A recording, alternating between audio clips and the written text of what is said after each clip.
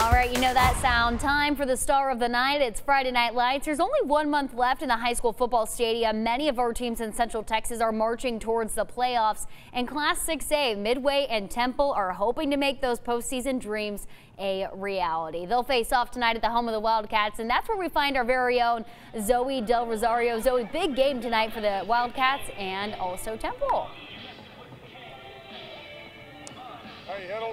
Thank you, Bailey. Yes, I can't believe the playoffs are right around the corner. The Temple Wildcats hosting Midway Panthers here tonight. I'm joined by Temple head coach Scott Stewart. Now, coach, you're 4-1 in the season, 1-0 in district. What a turnaround from last year. How do you describe your team's effort so far? Well, I mean, we spent a lot of time on culture and about taking a look at evaluating, kind of why things happen and what we could have done better, and that's all we focus on. We're not talking about playoffs. We're not talking about gold balls.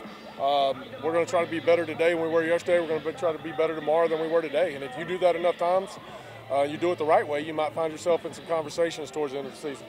All right, and you had a bye week last week, so how much of a boost is that tonight? Your guys are coming up fresh, reset.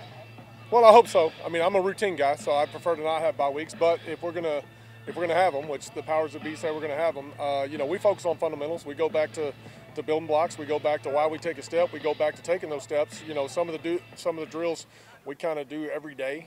We go back and reteach them at the nth degree and work on blocking, tackling, catching, and throwing. And that's what we do for about the first 3 days. We may have taken a look at Midway maybe Thursday or Friday of last week. But I don't like getting out of routine. We usually get 3 or 4 days to prepare for a team, so we might have added a day, but we're not going to spend 2 weeks on one team because then that can screw you up with your preparation moving forward. Now, Coach, Midway there with a solid defense. Head coach Joe Gillespie, former TCU defensive coordinator. So how do you put up points tonight? Well, you got to be patient. You got to grind. They're not going to give up big plays. They don't, or at least they haven't. You've got to be able to stay ahead of the chains and keep the playbook open. But they are very sound. They don't make mistakes. They're going to play solid football until you make a mistake, or at least thus far this year that's their MO. Is they're going to play solid. They're not going to make mistakes, and when you do, they capitalize. And so we're going to try to have to minimize mistakes, stay ahead of the chains, keep the playbook open. Well, thank you so much, Coach. Good luck out there. The Temple Wildcats hosting Midway Panthers at 7:30. We'll have all those highlights for you coming up at 10. And that's it for sports. Congratulations to our player of the week, Bryan running back Javalen Wade. The junior dominated on the ground with 297 yards rushing and 3 touchdowns last week.